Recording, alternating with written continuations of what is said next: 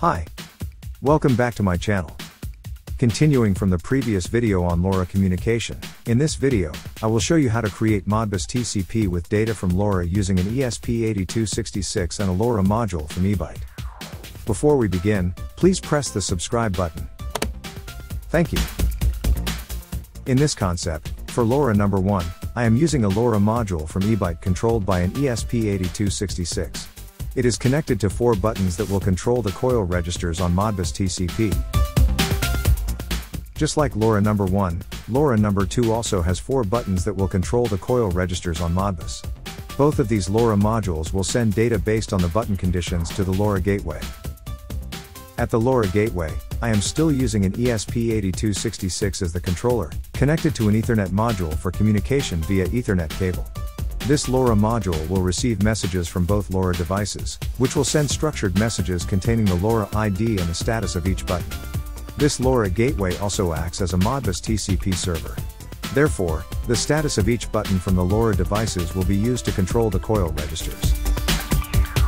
These are the coil register addresses used. There are 8 coil registers whose statuses depend on the button statuses of each LoRa device. Coils number 0 until coil number 3 correspond to the button statuses of LoRa number 1. And coils number 4 until coil number 7 correspond to the button statuses of LoRa number 2. This Modbus is connected to Node Red using Ethernet communication. The coil statuses on the Modbus are then visualized in real time using the Node Red dashboard with LED indicators.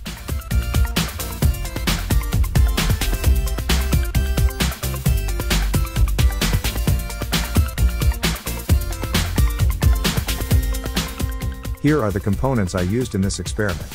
First, I used 3 units of the LoRa E32 module from eByte, 2 units for sending messages and 1 unit for receiving messages. Additionally, I used an ESP8266 as the controller.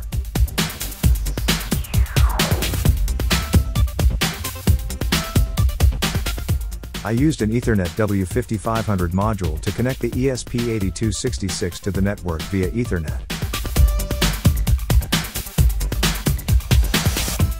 To simplify the wiring between the LoRa module and the ESP8266 and to ensure the connections are secure, I used a PCB to connect everything properly.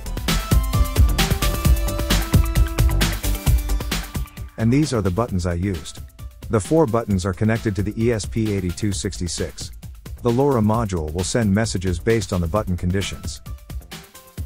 Other components include the power supply 5 volts, Ethernet cable, and some jumper wires. Here's the setup after connecting all components. The power supply powers up all the ESP modules. The first and second ESPs are connected to the 4 buttons provided. These 2 ESPs will send the status of each button through LoRa communication with a structured message.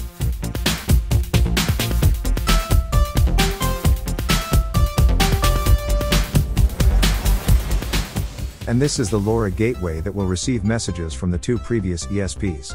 As a Modbus TCP server, it will store the received data into coil registers. This ESP is also connected to the network via Ethernet, which facilitates communication with the TCP client. To display the values of the coil registers in the Modbus server, I use Node Red. For communication with Modbus, I use the Modbus node. Please install the Modbus node first in the Manage Palette section. To visualize the coil statuses, I use the LED node, Node Red Contrib UI LED.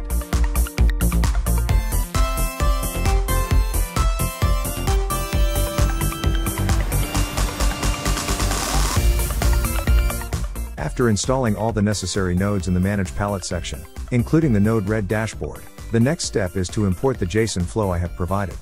All the files I used are available for download in the video description link.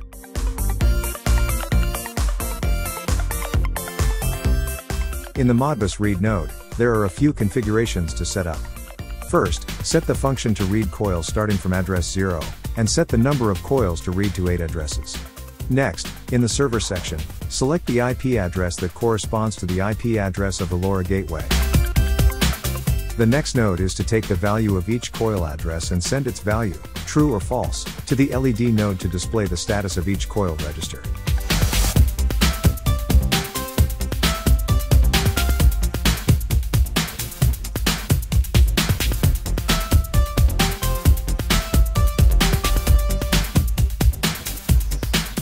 For the ESP code, I have two files, one for sending and one for receiving. Let's look at the send code first. This send code is used to transmit the button status to the receiver or gateway using LoRa communication. First, we must configure the LoRa address and channel.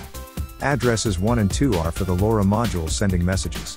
Next, these are the pins used to connect the buttons. Don't forget to change the LoRa ID, for example, LoRa 1 for LoRa number 1. Similarly, for the second sending LoRa, in this code, each button press will send a message to the receiving LoRa with a structured message containing the LoRa ID and the status of all buttons from button 1 to button 2. Next, let's look at the code for receiving LoRa messages. This code is uploaded to the ESP that will receive LoRa messages, which we call the LoRa gateway. Each time it receives a structured message from the sending LoRa modules, either LoRa 1 or LoRa 2, it writes the button status data into the coil registers. So, this ESP also functions as a Modbus TCP server, and the values of the coil registers can be accessed over the network.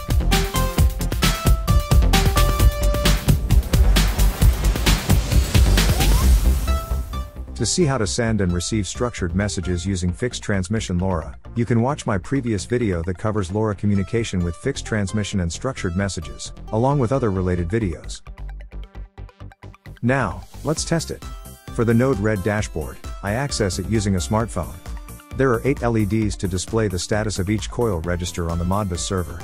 When a button is pressed, the corresponding coil register on the dashboard will light up according to the button status and coil register correspondence.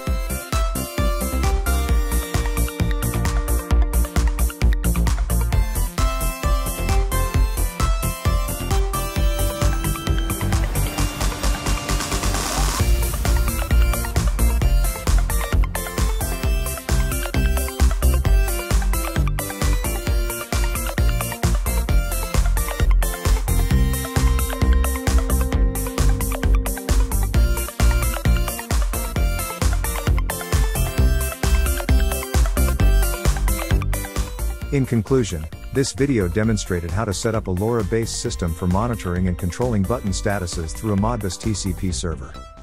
We used LoRa modules to send button status information to a LoRa gateway, which then updates coil registers in a Modbus server. The Node Red dashboard visualizes these statuses in real time using LED indicators.